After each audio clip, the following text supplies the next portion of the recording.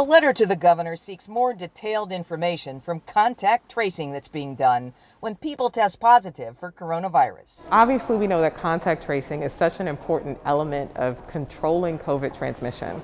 And so we want to have the data where we can say, confidently, this is where this person contracted the disease. Just this week, the District of Columbia made public specific details of its contact tracing, including examples of actual cases. The officials in Maryland are seeking the same kind of information from the state.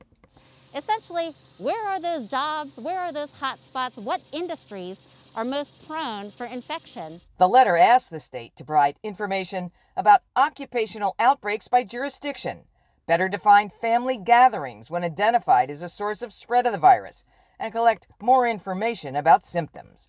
Driving the request for the information, officials write, decisions that must be made as the school year progresses and online versus in-person instruction is reviewed. This is important for the public to have access to the information.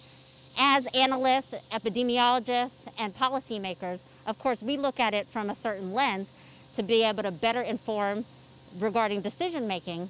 However, our residents also deserve to know the information. Lights now.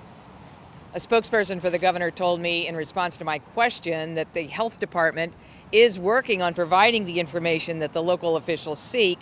The spokesperson said that the local officials, in his opinion, already get some of this information, but said the state will work closely to provide the local officials with what they need. Reporting live tonight from the State Office Complex, I'm Jane Miller, WBAL-TV 11 News.